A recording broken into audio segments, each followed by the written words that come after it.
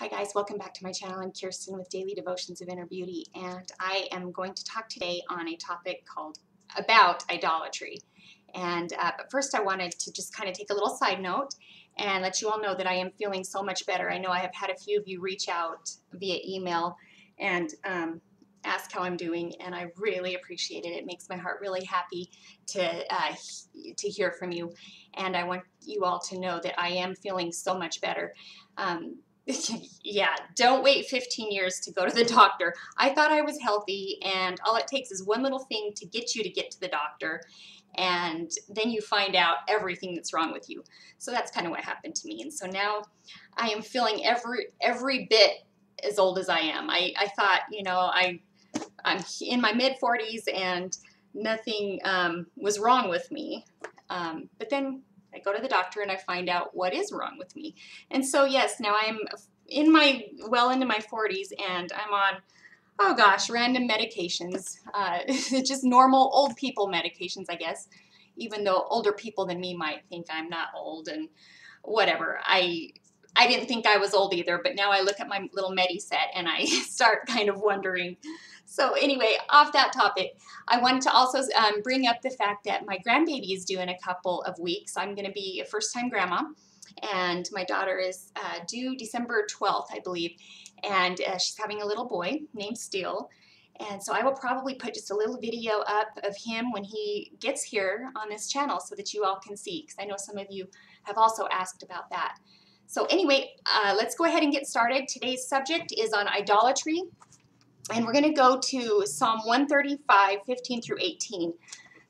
This is a little devotion book that I read every morning, and this subject was in here. So I thought I wanted to put this on my video, and so that you guys can kind of learn a little bit about it and what idolatry really means.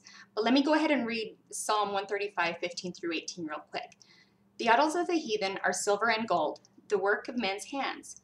They have mouths, but they speak not. Eyes have they, but they see not. They have ears, but they hear not. Neither is there any breath in their mouths. They that make the idols, are like unto them. So is everyone that trusteth in them. So idols don't have life. They can't give us life. They can't speak transforming words into us. They don't know our past, present, and future. They can't help us when we are crying out for help. So why do we make them an idol? Why do we put them up when we know they can't do anything for us? They are lifeless. They don't work for us. But yet we make them an idol as if they are our savior, as if they are the ones that can make our lives better. In today's society, we use the word idol very loosely. Even American Idol, the TV show that was on TV for a while, for several seasons, American Idol, like we idolize these beautiful people that get on and sing for us and act for us and whatever. And it's okay to admire people like that, especially if they're good and have good character and stuff. But it's when all of our focus and attention and resources are going to that idol. Like we think about it all the time. We're constantly, it's on our minds. We're doing it. It's just, we put all of our resources and energy into it when it becomes an idol. And anything that we do that to, we're taking away from Christ, from our relationship with Jesus. And that is where the sin comes in. That is where we are making something an idol and not putting Christ first like we need to. Example, I've got my little notes up here on my computer. So as I have said in other videos, if you see me looking off, that's why. Other examples of idols include wealth, beauty, power, freedom, control, security, and relationships. And, I never thought of that. I never considered that the pursuit of security could be an idol, that we work so hard to be so secure because we're so afraid.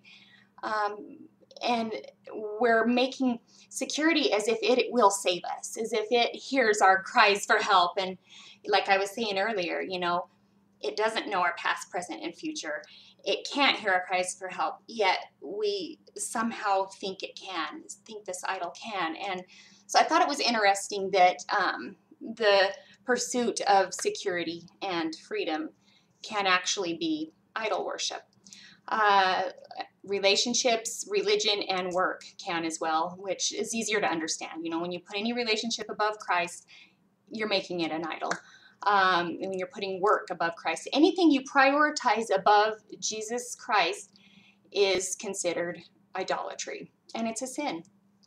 The verse talks about our idols are the works of our hands, which means that we need to look at our own lives and see what we spend our time, energy, and thoughts on to achieve. So take a minute today and just think, what am I putting more of my life into? What am I putting my resources and my focus on, and not on, and ignoring Christ for? Because there might be something that you need to reconsider and maybe give up, or pursue a little less of, and start kind of turning back toward your relationship with Christ. There's another verse in the Bible, 2 Kings, what is it?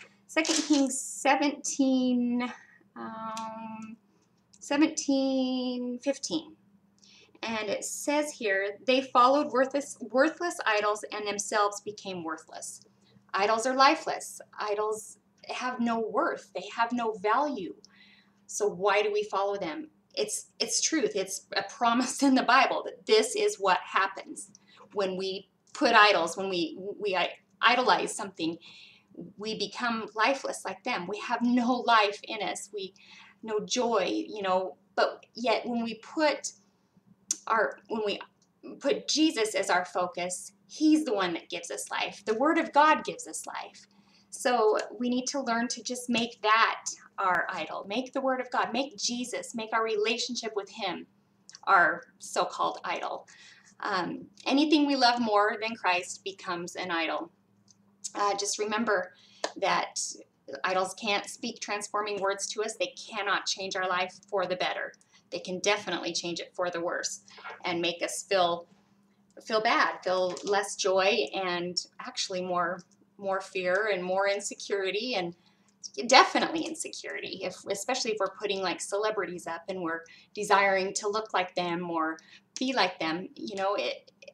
It's impossible. We need to be ourselves and be who Christ made us and make our Creator the one we put our energy and focus on.